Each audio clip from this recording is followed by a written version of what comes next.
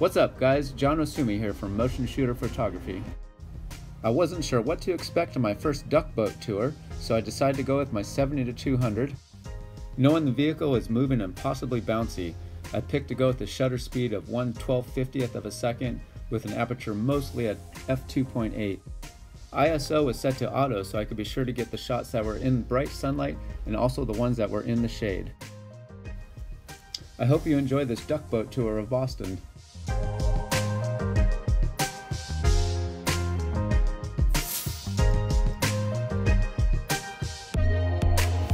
One of by land, two of by sea, I on the opposite shore of me.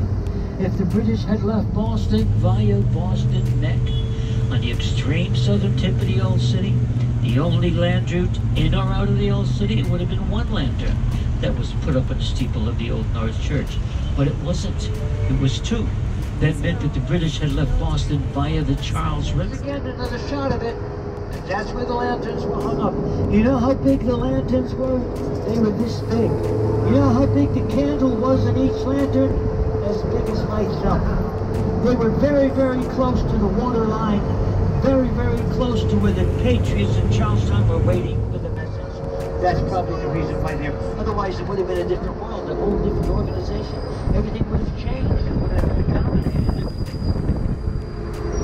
Coming up on our left-hand side, you're going to see a blue tarpaulin.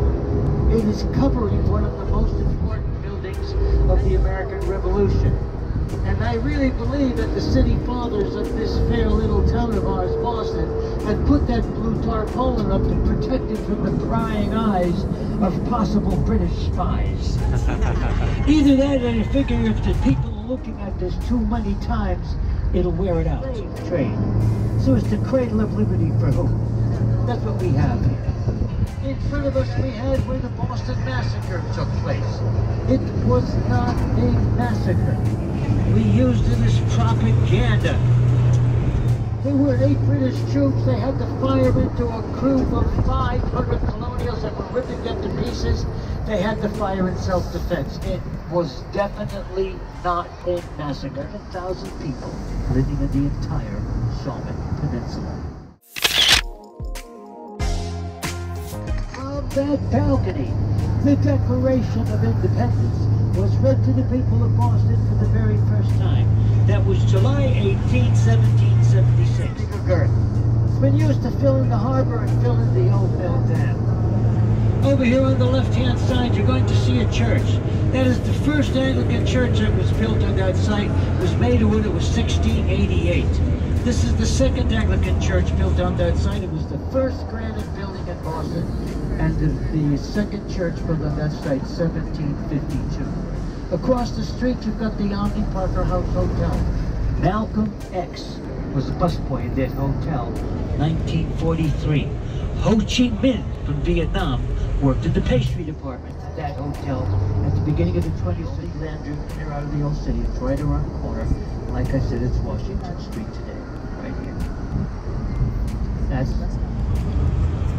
This is all the extreme southern tip of the old city. Nothing to your left, just the Charles River. To the horizon, you can see nothing but the Charles River. And in front of us, you've got Beacon Hill, but after that, there's nothing there but the Charles River. Miles and miles and miles during Revolutionary Boston. We over here, on your right-hand side, is the Boston Common here. And this was chartered in 1634 by the original group of Puritans that settled here in 1630. Over here on your left, however, you have the Boston Public Garden. 25 acres of land. It's about half the size of the Common. This was chartered in 1837.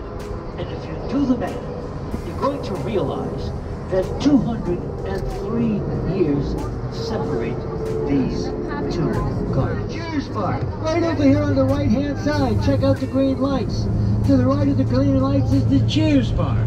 However, let me warn you, although the Cheers bar has still got its original flavor, it's a lot of fun. Inside, it has nothing to do with Cheers. I was in traction for 17 years, and it put me in a locker room. I couldn't believe it. At a time when men were 5'6", George Washington was 6'2". Look at the size of this guy. He was admittedly a big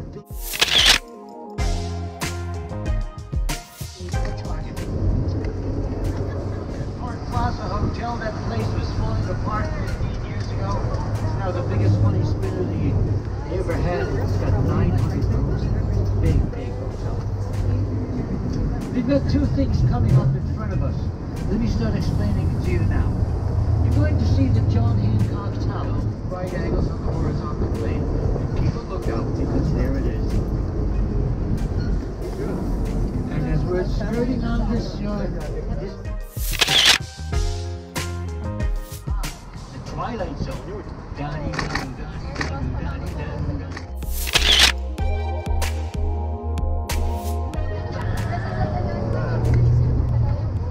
Does anybody remember the Sweet Life of Zack and Cody? No way. There it is. You see there? You see there's the dog.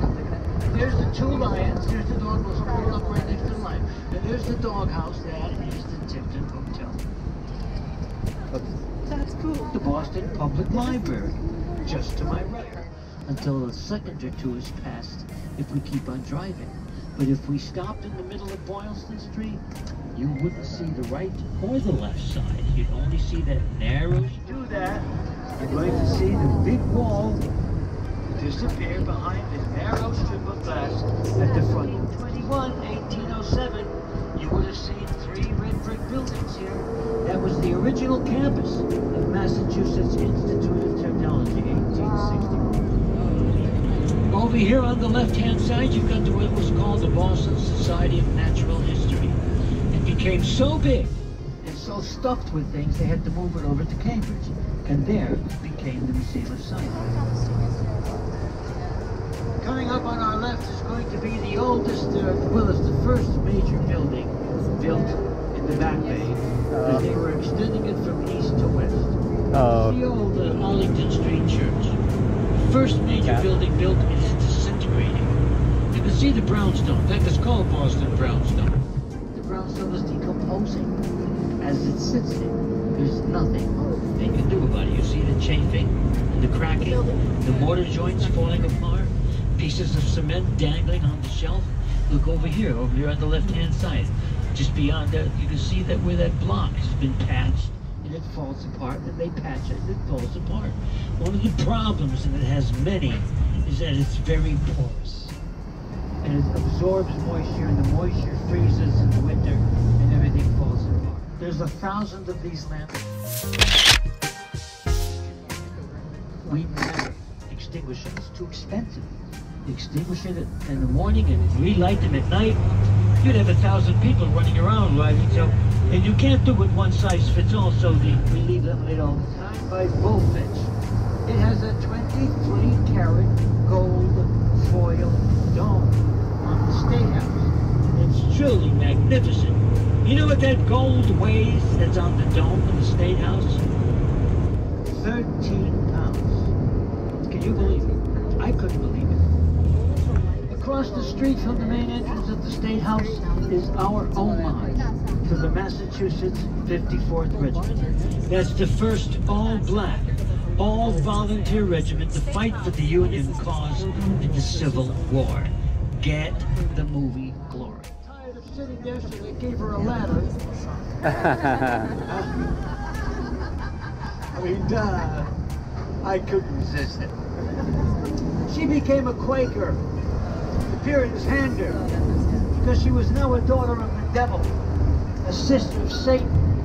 And you can tell by that ladder they gave it to her so she could climb out of purgatory.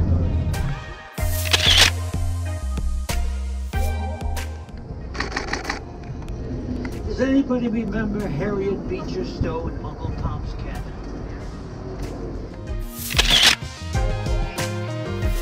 It was Liam Beecher. He was the pastor of St. John the Evangelist Church. It's this dark, gray, foreboding, haunted, with werewolves crawling around inside. The most scariest piece of architecture I've seen in the entire city. It is haunted beyond any shadow of a doubt. It is haunted big time. You're going to say, Louie, what are you talking about? How do you know it's haunted? I'll tell you how I know it's haunted. I drop people off there all the time. I never see them again.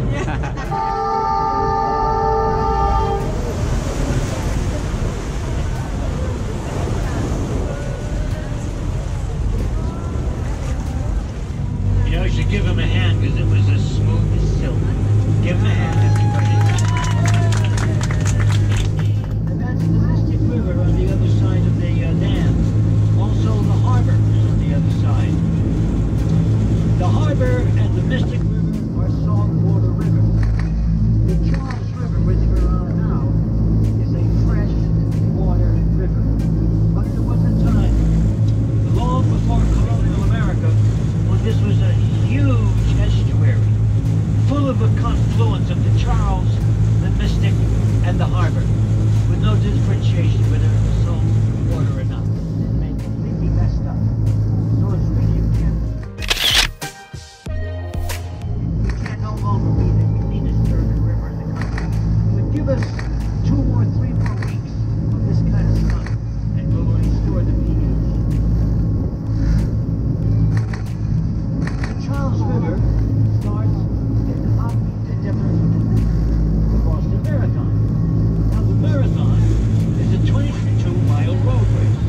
Give him a broadside! Quack, quack. Give him another broadside! Quack, quack. And give him a broadside! And give him another broadside!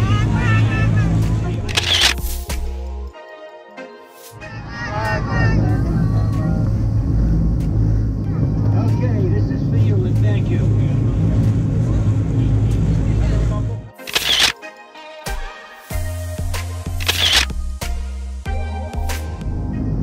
Over to your left, you're going to see a yellow power station. That power station was sucking up water from the Charles. They were using that water to cool down the machinery that was making electricity. There were 28 acres of land. They were the first hospital in the country to record an operation using ether. What did you have for pain before ether? Nothing. People used to die on the operating table from the trauma of the pain. That's how bad it was. But ether changed everything. Ether doesn't knock you out. It doesn't put you to sleep. It puts you into a coma.